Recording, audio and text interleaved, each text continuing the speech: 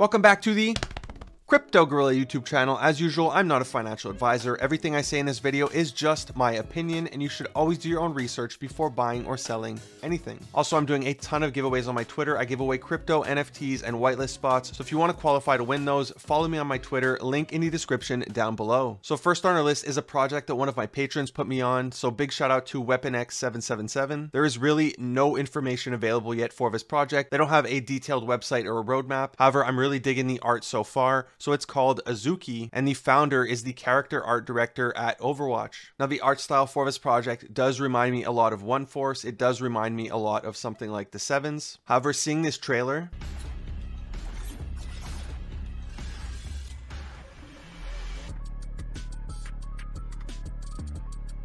I get a lot of, I don't know, Akira movie vibes from it. So when I saw this, I knew it was something I wanted to talk about. I feel that creatively speaking, this project does have a lot of potential, especially since the founder has industry experience creating different characters. Now, as I said, their website is very bare bones. There are no details other than the founder's profile. However, I really like how they link you to their different social media. When you hover over these letters, you see their characters. It's very clean. It's very professional. So this is definitely something I'm going to be keeping an eye out for. Hopefully in the next week or two, they do have an announcement on what this project is about. Maybe they drop a roadmap, because they have said they are launching winter 2021. So there is less than a month before this project goes live. So for the time being, I am excited about it. I will be trying to get whitelist, for which no information has been released yet. But if they do an announcement and I like what I'm seeing, I'll cover it in more detail. Next on our list is Dysto Apez. Now, just like Azuki, there is not a detailed roadmap. There is no website. However, I have been hearing a ton of good things about this project. I really like the art style. I really love this art piece with the whole banana empire. The NFTs as well, they are very detailed. I assume this is a more common one. And if we scroll down, we get some more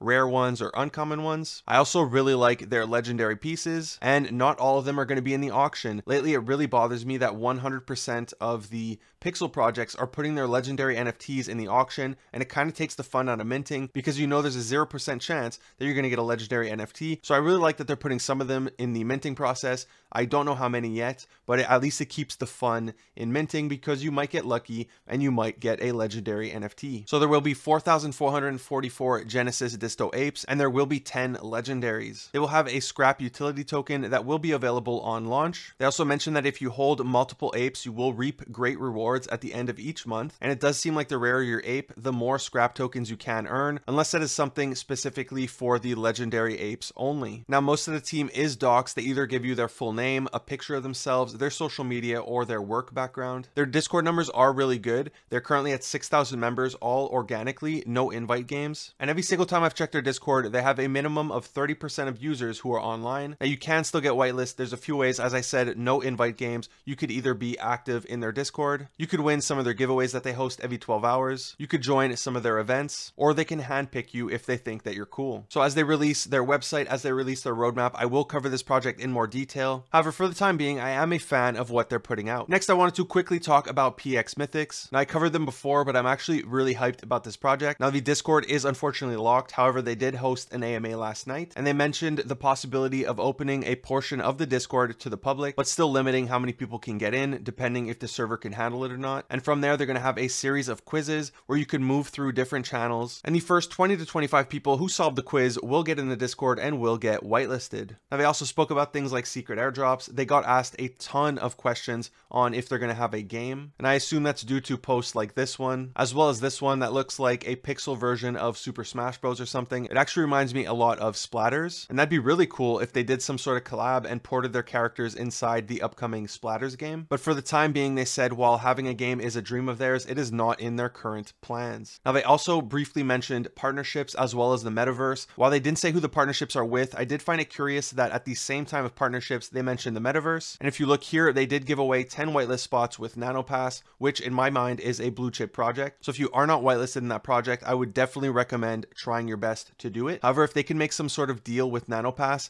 that they're going to turn their characters into 3D avatars the same way that Skullpunk's Hideout did, and then one day be in NanoPass's Nanoverse, that would be amazing for this project. So I really love the art that this team is putting out. I really love how the pieces look and the amount of detail that they're putting into their work. They are very high quality, and there's a lot of different variety in every single one of these pieces. They also spoke about their plans to reward their holders. So they will have a snapshot for their mysterious orb. So if you didn't mint one, you're still going to be able to buy off secondary and take part in their mysterious orb airdrop. And they said there's going to be 9 different types of orbs, as well as 3 legendary orbs. They will have properties and they will be tradable on the open market. So whitelist for this project is not over. There's still over 100 spots in their Discord that are left. So I would definitely check that out, because this is another project that gives me a really good feeling, and I do think it will do very well. Next, I wanted to talk about Trippy Sushi. Now, this is the first project on the Nifty Base Launchpad, which is a launchpad that provides smart contracts, reveal functions, payment splitters, art consultants, marketing, or anything a newcomer would need to launch their own project. So the first few projects will be curated. However, their goal after that is to be like the Shopify of NFTs. So if your dream is to start your own NFT project, but you don't have all of the capabilities, you could go on their website and then use their tools to launch your project. However, one of the reasons I am talking about this project, if you go to their Discord, you click on guide, you'll find this web link, which will take you to this screen where you could create your own character. And then you're going to be taken to this game that they created. And the whole point of the game is to get to the island. And then if you do get to the island, you could take a screenshot of yourself, post it in their Discord along with your wallet, and then you will get whitelist for this project. Now, at first I was kind of sketched out until I saw the quality of the game and the time that they took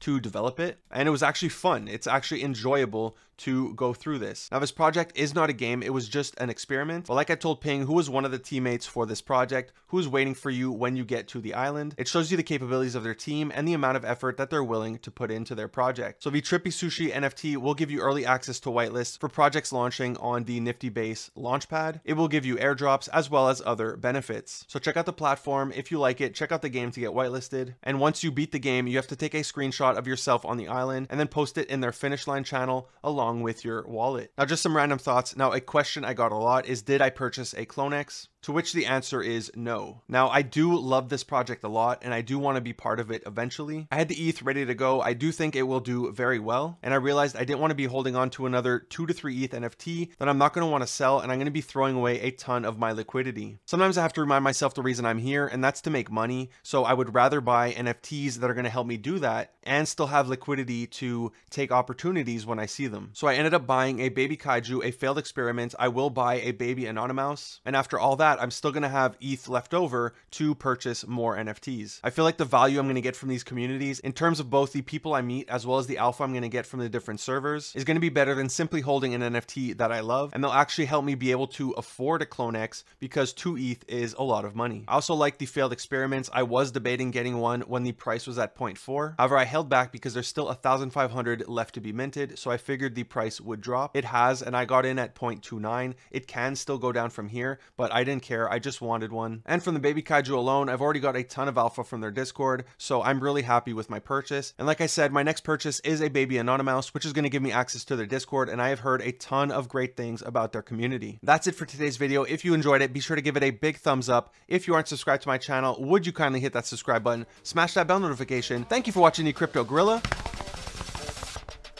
Peace.